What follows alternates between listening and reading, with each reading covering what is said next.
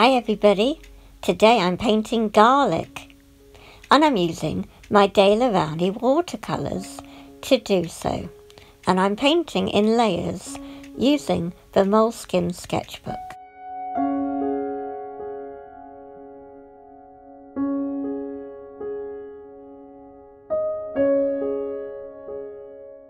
It's quite amazing how garlic has bits of purple and pinks in the skin if you look very carefully before you peel it.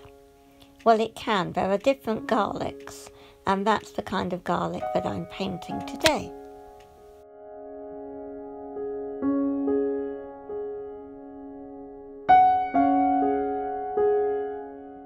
And I'm using my heat gun again, holding the book up and letting the heat go at it so that the heat is contained a bit more within the sketchbook and the paper dries a little quicker.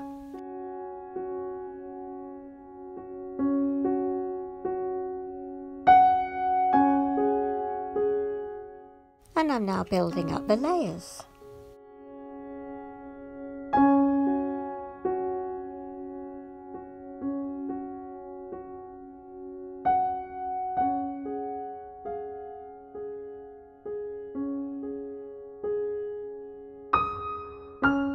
So using a mixture of the browns, the pinks and a little yellow ochre and my heat gun, I've created the garlic, not forgetting the sap green.